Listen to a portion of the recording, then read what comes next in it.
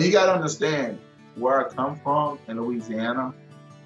We didn't hear, I didn't hear that type of positivity from a man, not only a man of a different color. It made a difference in my life. He said, get on that bus and turn that bus into a classroom.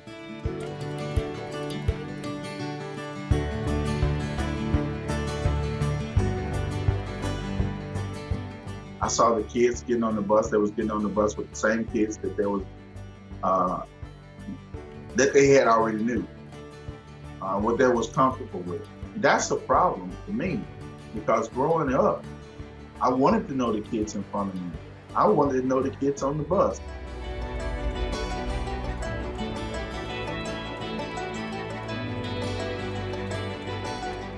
We start introducing the job.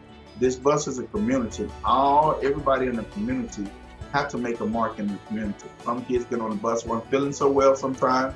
So I would ask the nurse to come and sit on the seat behind them. If they was coughing, they had a cold, I would get a little mask and a little gloves and ask them to go back there and let the child, let them know, explain to them if they're cold or they're sick. We're gonna make sure the germs are contained and there's nothing wrong with you, but we're gonna make sure all the other people on the bus are well.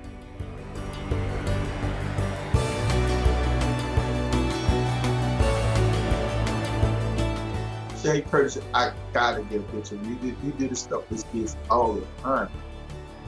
She put it on Facebook. It got shared over 150,000 times in a weekend. And I got all these people calling me from out of town everywhere saying, you on this platform? Like, what? It's been shared over 500,000 times. All the celebrities is talking about you. I'm like, what? One of the young ladies said, you're the bus driver.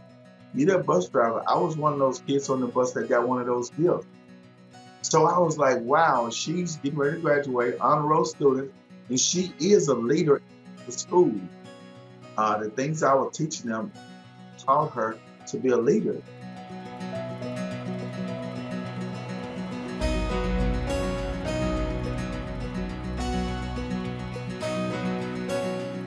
Planting seeds in the kids' hearts and mind. Now I'm planting seeds in the adults' mind and heart as well.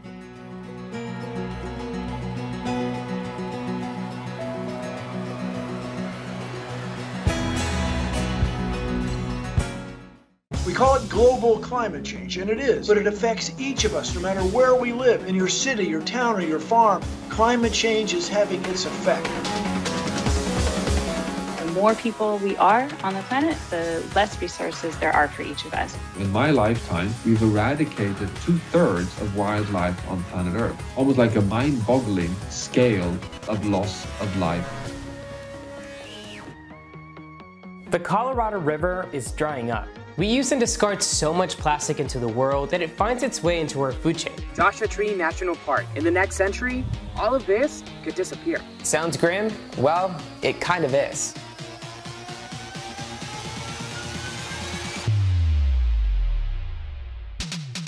I want to build a compost site and help that community stand on their feet. That's what Compost Power is about. It's about just giving the power to the people. I think really we are in the situation that Noah was in. And the question now is, what can we save? How else can I give back? How else can I make my energy matter? We as tribal people, we're very dedicated to our homeland. If we can live in harmony with nature, then we are able to harness nature for these paradigm-shifting solutions. We need to preserve our soil. I mean, the good news is we can build it. Only what you love would you protect, and only what you learn about can you come to love.